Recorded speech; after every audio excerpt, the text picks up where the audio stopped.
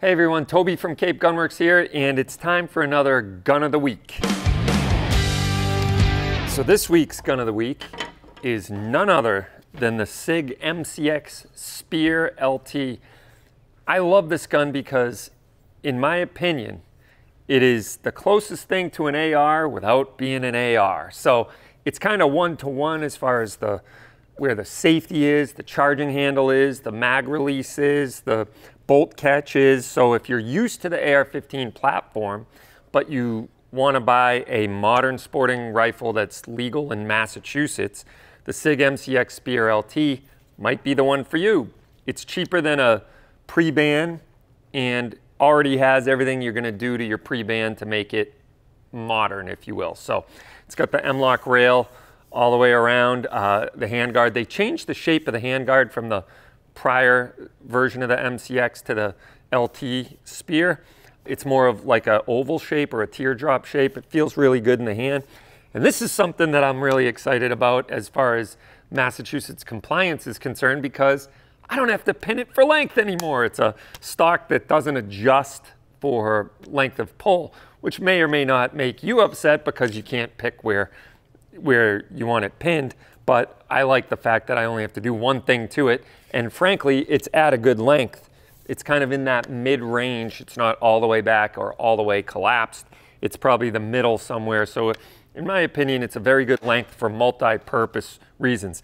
It has QD swing swivels built into the lower receiver, the stock, and of course, because of the M-LOK attachment points, you can put one out on the front of the handguard for a 2-point sling attachment. The break from the handguard to the upper receiver is actually way out here.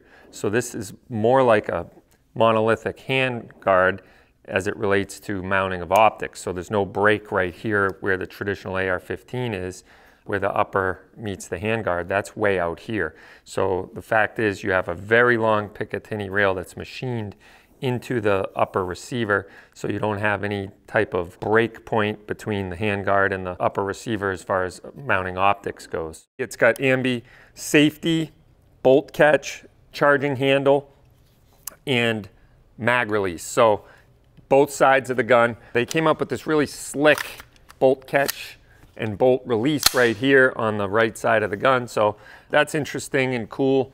One of the other great features about this gun is the fact that it takes AR-15 magazines. So if you have post-ban or pre-ban AR-15 mags, they're gonna work great, whether the polymer or the Stenag metal mags, they work great in this gun. Also, one other feature is you can change calibers pretty easily with a caliber conversion kit. There's a couple screws under the handguard, and you can take the barrel off and change to 300 blackout or 7.62 by 39. So this gun, in my opinion, probably one of the best AR alternatives that we can sell. So if you want to check it out, go to our website, capegunworks.com or rapidfireradio.us, scroll down to Gun of the Week, and use code GOW at checkout for a very special savings if you want one of these. And frankly, they just don't last. So the fact that I'm actually running a special on them is silly, because it's not going to be here for long. So check it out, and thanks for tuning in. I'm Toby, and we'll see you on Rapid Fire Radio.